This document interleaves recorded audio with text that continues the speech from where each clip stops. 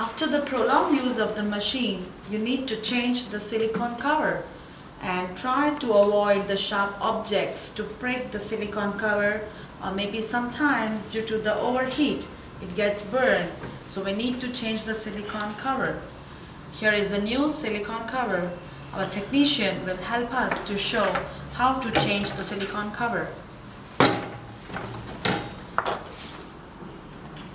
Take the end of the silicone covers and put it in the molds. Press it hard.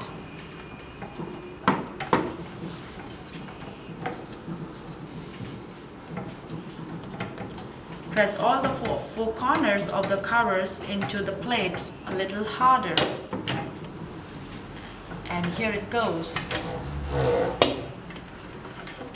Here is your new silicone cover ready for use in the machine.